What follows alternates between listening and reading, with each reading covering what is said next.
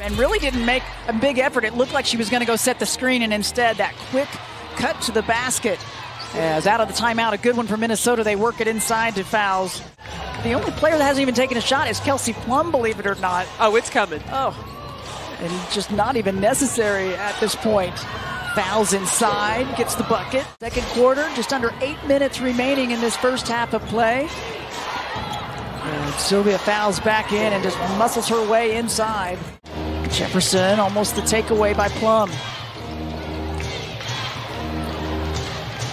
Fowles fakes one way, goes the other. It's good. Gray steps up. Lynx will turn and run. Oh, Powers, little hesitation, finds Syl down low, and Becky Hammond wants a timeout. Has been cut to 5. Powers one-handed.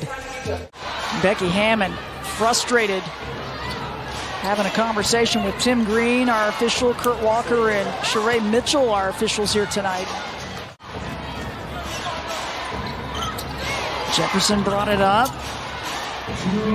Carlton couldn't get it. Fowles cleans it up on the other side, though. Gray was guarded by Fowles momentarily. He can't get it, and now Fowles cherry picking. Oh, you just got to put it up there, and she gets it. Great hands of Sylvia Fowles.